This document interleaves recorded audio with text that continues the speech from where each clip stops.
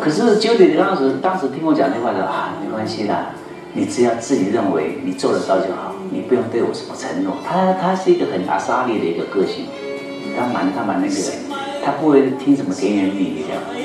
可是我就是这一路走来，我就让他觉得说，这个男人最起码让你值得。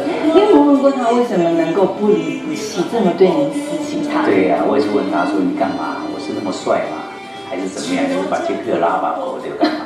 其实你问他，他也答不出来，他也说不出来，他只是大概他有点正义感，就觉得说我蛮可怜的，我蛮需要他的照顾这样。其实他很凶的，这个录影会播出吗？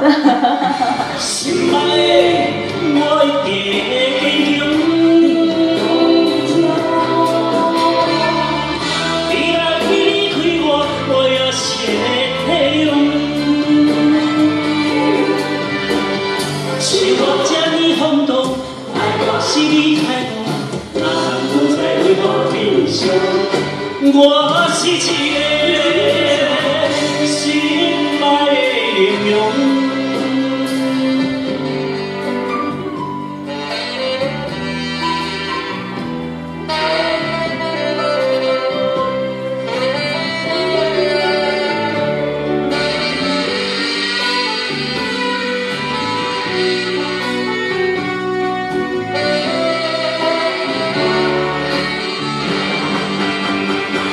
忘掉那